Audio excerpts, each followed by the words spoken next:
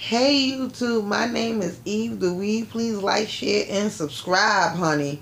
The girls have called in to gather Armon Wiggins yesterday, honey, on his live, and I'm happy that he posted it, and it was like a key. Like, I love Armon Wiggins' show, but why do y'all always feel like he don't talk about both girls? And I'm talking about Cardi B and Nicki. I don't understand why y'all feel like people flip flop when it, like, my thing is, if their music is popping at the time, their music is popping. If they don't have no music out, like he's been talking about with Cardi B, she does. I agree with him on.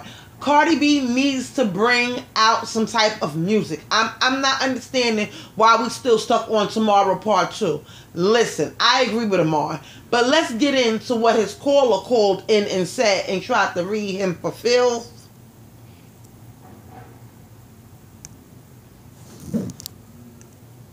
Crazy. About me. You never gonna see me stressing my. Hello? Hey, how are you? Hey, I'm doing good. See, I got a few things to say. Oh, Because when you say Nikki don't want to do the back and forth with Lotto, it's because why would you stoop low to engage in a rap beef with somebody who's not charting? You know who you sound like right now? And I'm not even being funny. I don't know if it's because I'm high. Roland Ray. Do you know him? Oh, we both from DC, that's why. Okay, yes. I'm like, girl, you sound like Roland Ray. Okay, go ahead. So yeah, Lotto is not on Nikki's level. She's not going to stoop low to bring Lotto up. The only thing the back and forth does is bring Lotto up. If you peep, after they start beefing, Lotto got her own Apple Music show. She doesn't deserve the back and forth. She's a little girl. And secondly, I want to speak on why you think that you should be on Queen Radio. Okay. You disrespected Nicki Minaj, and you kind of like talked about her family. You talked about her court cases, but you have never broken down anybody else's court cases when people have sent men to attack women at strip clubs and things like that. It's kind of like when you did it with Nicki, you like went all in, but you didn't do that with nobody else. And I feel like a lot of people, I've seen you retweet a tweet on Twitter talking about Joe Budden. She did it with Joe Budden. That's because Nicki had a relationship with Joe Budden. She forgave Drake because she had a relationship with Drake. She has a relationship with certain people she respects.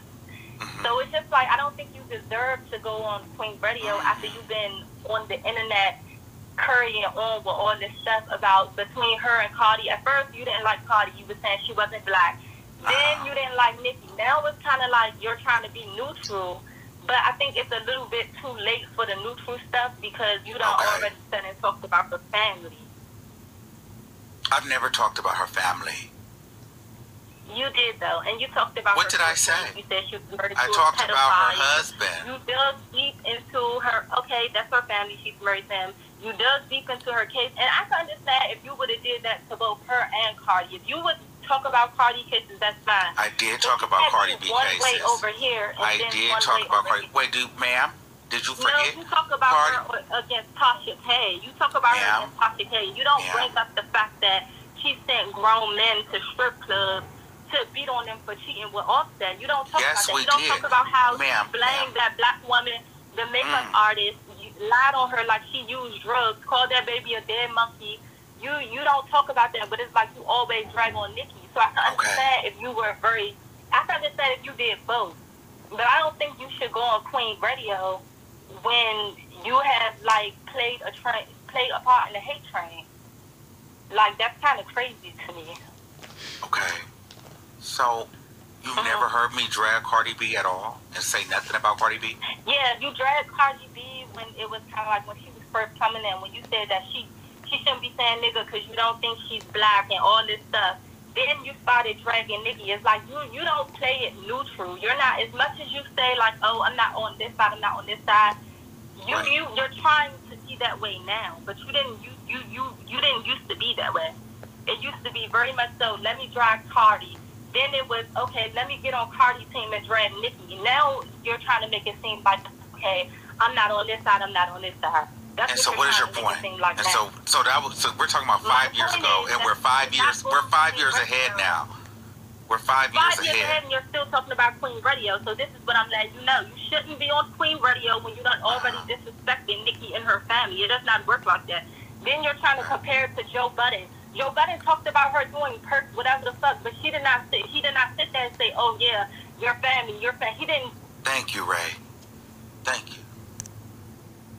Now, caller, why you call in and try to drag them on like that? Why y'all doing this to y'all people that y'all be watching? Why? I gotta laugh because y'all always be doing this to y'all people. Y'all always do that. Y'all watch Armon Wiggins all the time. I feel like he treats the girls. Do he treat them equally? It depends on what day of the week it is for him. But he pretty much treats them equally. I don't understand what the problem is. Why do y'all always do this to Armon Wiggins? I don't get it. Leave that man alone and let him conduct his channel the way that he wants to. A lot of y'all callers is messy boobs, okay? Y'all are messy. And clearly, she was she was down with Nicki Minaj and her team because listen, Linda. Listen. She was caping. So I don't get it. All because she wanted to really get out the part where Cardi B sent guys allegedly to go beat up the strippers that allegedly slept with Offset. Allegedly. Like, come on. Because that's what she really wanted to get out.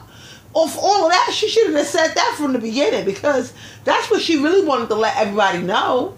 You know, I don't think that's fair. Leave Armon Wiggins alone. My name is Eve the Weed. Please like, share, and subscribe. Y'all need to stop.